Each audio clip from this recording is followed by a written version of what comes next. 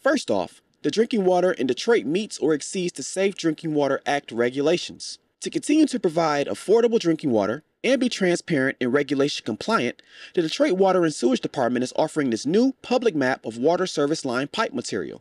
A water service line is the pipe that connects the water main in the street to your house, providing you with clean drinking water. Service lines can be made of copper, plastic, galvanized steel, or lead if the house was built prior to 1950. The new interactive map shows the type of pipe material either verified or assumed, including copper, lead, galvanized, and unknown throughout the city of Detroit.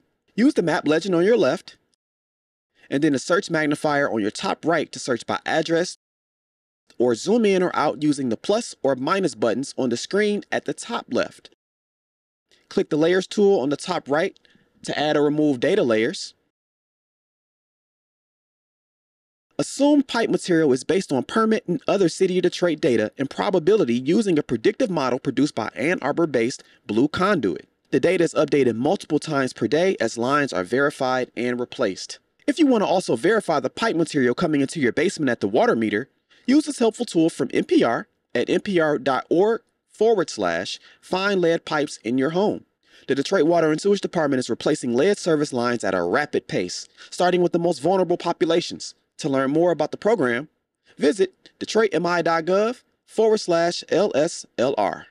DWSD, working hard for you.